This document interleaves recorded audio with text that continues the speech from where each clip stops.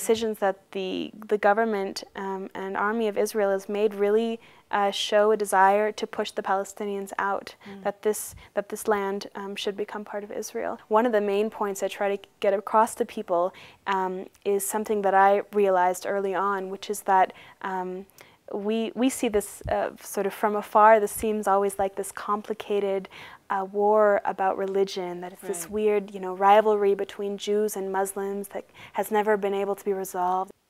It's a war about land.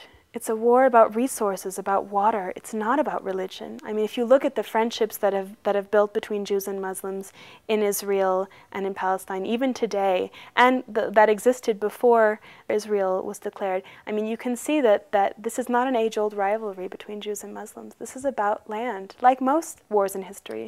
But the way that we see it as this kind of untouchable, kind of religious war kind of prevents us from taking a stand against human rights violations, against violations of international law.